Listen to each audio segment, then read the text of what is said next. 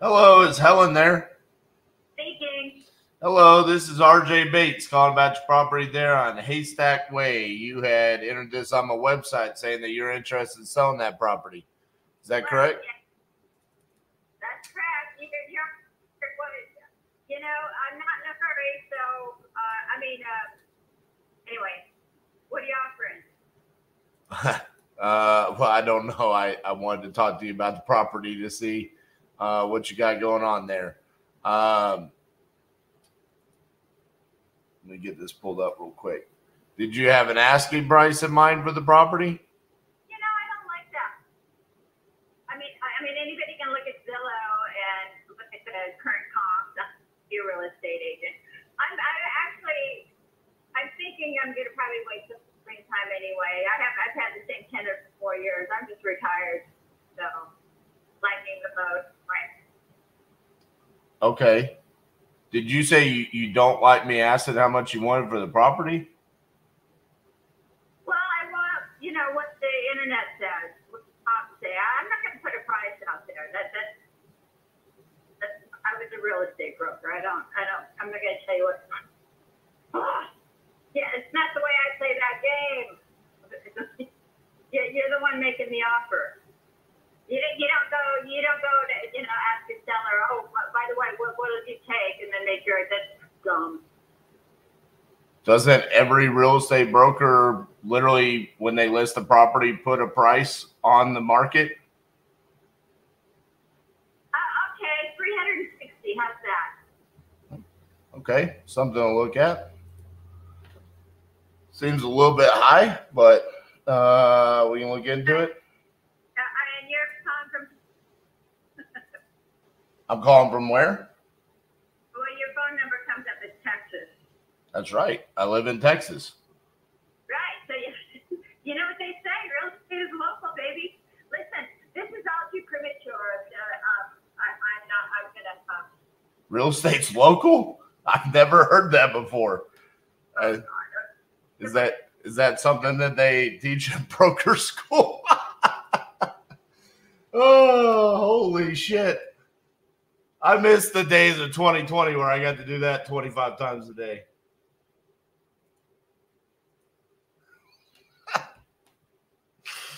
She said, I'm a broker. I don't play this game.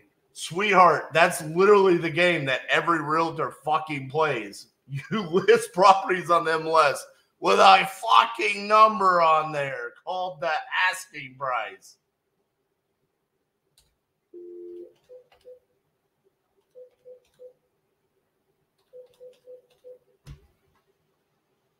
Thank God she went to 2 weeks of school and got a license. Has anyone ever heard the phrase that real estate is all local? Because I don't think I've ever heard that before. Maybe it's just because I didn't want to hear it, because I definitely don't do local real estate.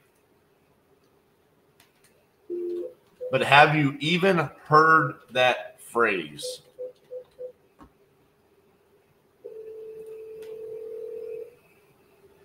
I'm assuming by Jeremy's laugh emoji, he has not heard that.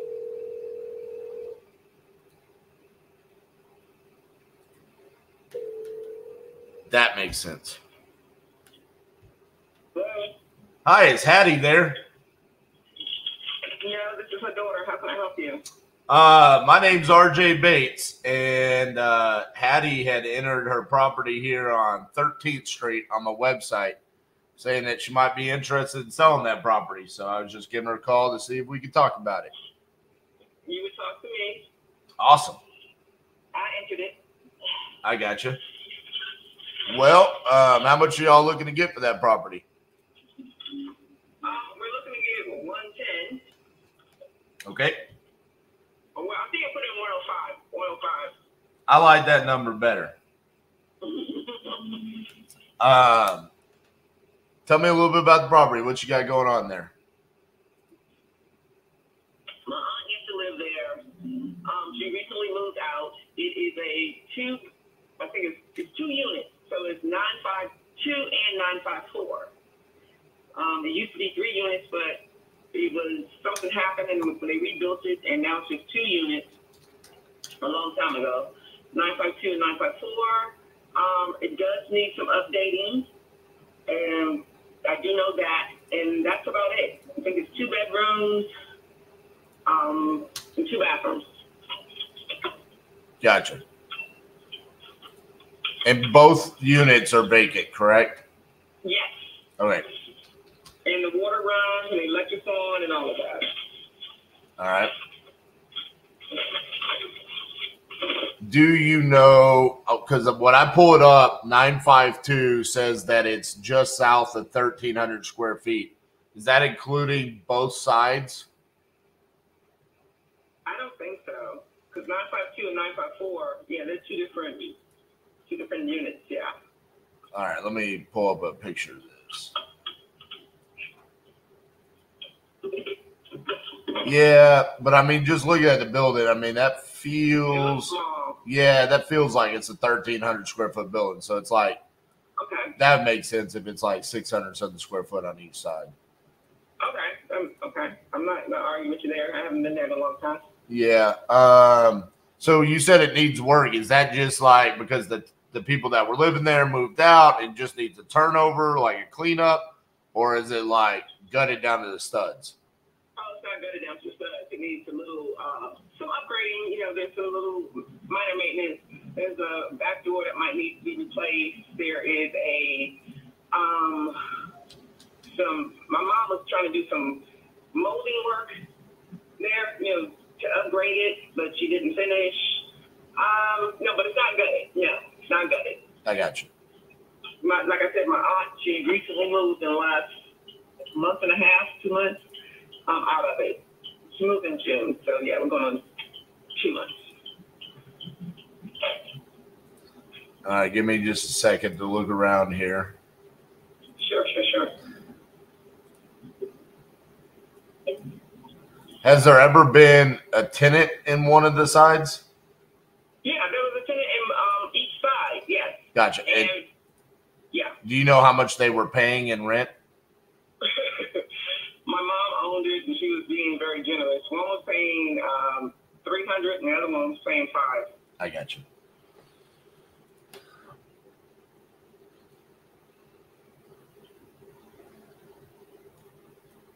And I agree. That is very generous. I think it could have definitely gotten more than that. Yeah, she was being very generous for years. This went on for several years. My mom will be signing the contract. I'm just the one looking for a buyer. I got you.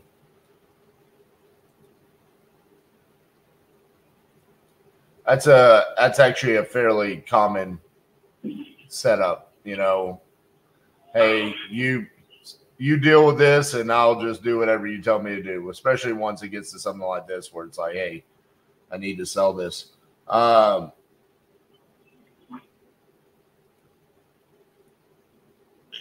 Do you have any idea what is to the right of the property? There's a fence with like all kinds of junk in it. Do you know what that is?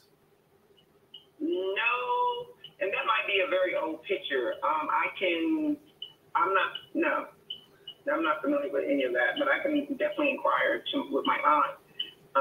It's Google Street. It says December of 2022 is when it was taken. It looks like it's got to be like the neighbor right there on the corner. It might be. It looks like they've got like cars and all kinds of stuff in there. I feel like I'm pretty close to the 105. So the way it works with us is that, you know, we're cash. There's no realtor commissions. We cover the closing costs. So pretty much, is there a mortgage on the property or is it free and clear? Free and clear. So pretty much the only thing that would come out of whatever I can offer you would be prorated property taxes, and if there's any liens that pop up during the title search. Everything else is pretty much net to you guys. Gotcha.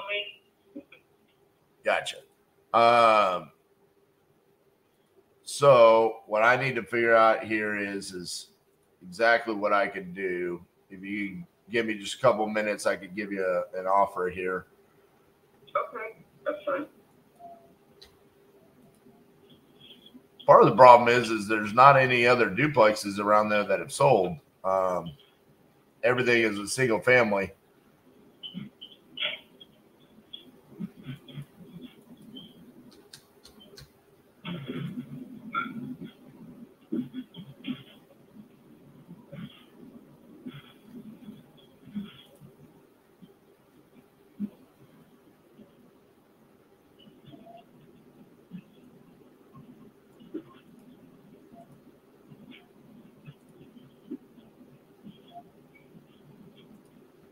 And I'm assuming you guys are okay with closing as quickly as possible, right? Of course, yes. Yeah.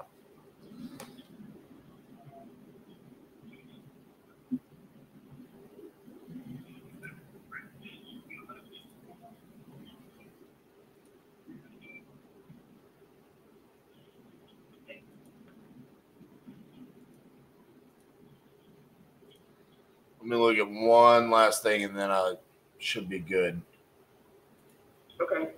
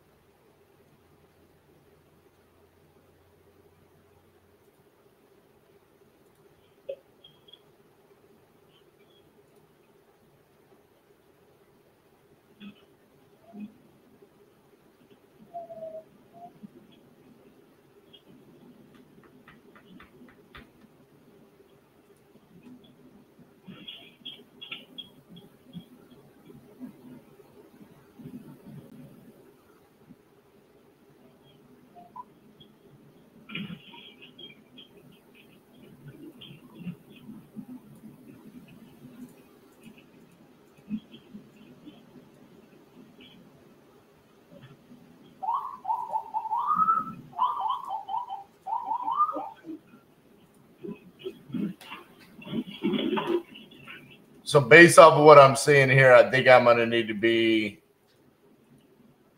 I think I'm going to be around 90,000, to be honest with you. Okay. So it's a little bit lower than what you guys were asking.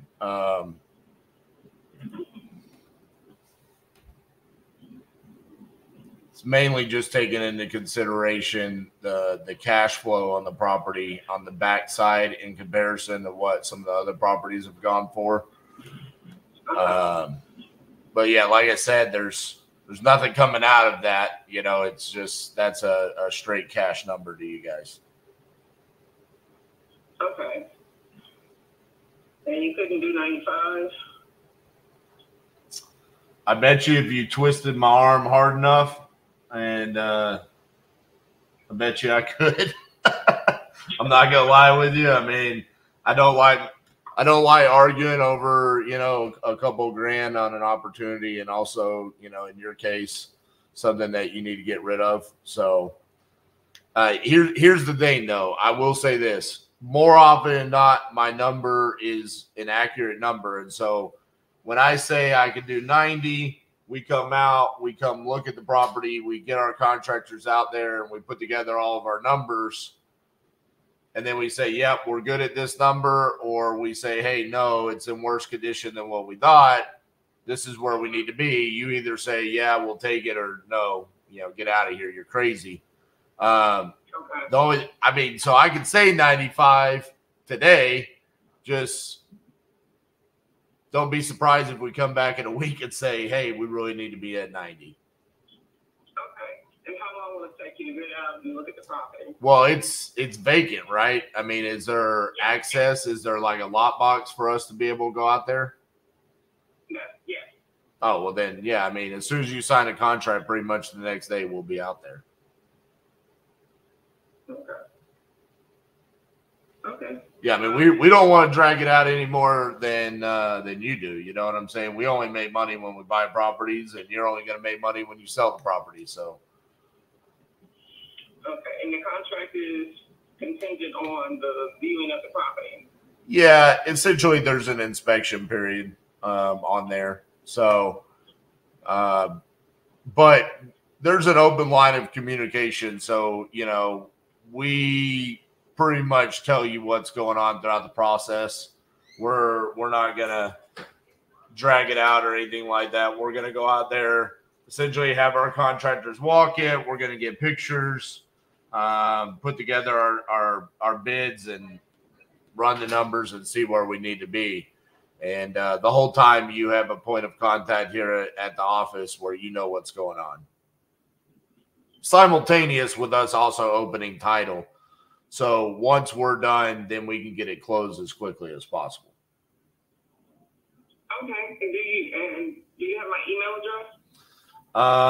I think so.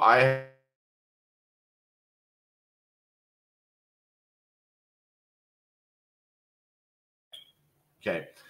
So let me just verify real quick. The property is in Hattie's name, but you want me to send it to you because then you'll take it to her and say, hey, this is what we're doing. And okay. So that's what I'll do. I'll send it over to you for the 95. And like I said, we'll let you know once we've done the walkthrough. I'll give you an idea. This is pretty much where we developed this system was during COVID. And it came straight from what Open Door does. So it's the exact same process where it's like, hey, this is where we need to be. We do our inspection walkthrough, and then it's, hey, here's the firm number. If I'll be honest with you, we do a lot of properties and on a monthly basis, and we don't like to poke people in the eyeballs or anything like that. More often than not, I'll probably talk to 50 people today, and 48 of them I'll tell them I'm not a good solution for you. But I do feel like I'm a good solution for you guys because this is exactly what I'm looking for. So we'll go out there and we'll take care of it, and we'll get it done quickly for you, okay? Okay. And by the way, what is your name? My name's Becky. Becky. Okay. Yep. And we also have the option to accept your offer or not, correct? Yes, of course. Yeah, so if we go, so the 95, when you sign the contract, that's like a done deal at the 95. But if I come back and I say, hey, I need it to be, 2,000, you're not stuck. I mean, you're like, I'm not selling you my property for $2,000. Okay. So then at that point in time, I have the option to either close at 95 or terminate the contract. So the contract essentially always gives me the ability to close at 95,000. But if I try to renegotiate, y'all have to accept that, and you have to sign a price amendment. When you say if you have to renegotiate, what do you mean? Oh, renegotiate for the price. Like if I come back to you and I say, hey, I can't do 95, I've got to do less. The only way that price changes is if you sign a document saying you're okay with the price changing. Okay, that makes sense. Yes, of course. Well, some people get confused about that. They're like, hey, there's a thing in the contract about renegotiation. The other part of that is like, there have been times where something happened to the house when we're under contract. So, like, for example, we've had houses burned down when we were under contract. I mean, I can't have you forcing me to buy a house for 95,000 that burned down. You know what I'm saying? So it's in there to protect both parties. Right. Okay. All right. So I'm going to send that over to you this morning. And just let me know if you have any questions. This is the office line. So when you call in, you can ask for me, RJ Bates. I'm the owner. Or you can just talk to anybody on the floor. They can help you as well. Okay? Okay, great. Thank you, RJ. Thank you, Becky. Bye-bye. Bye-bye.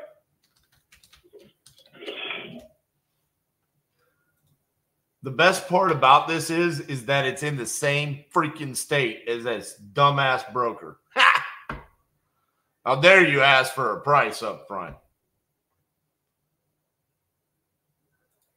If y'all haven't learned by now, I I really like putting a chip on my shoulder and just pissing myself off. It just makes me feel like I perform better.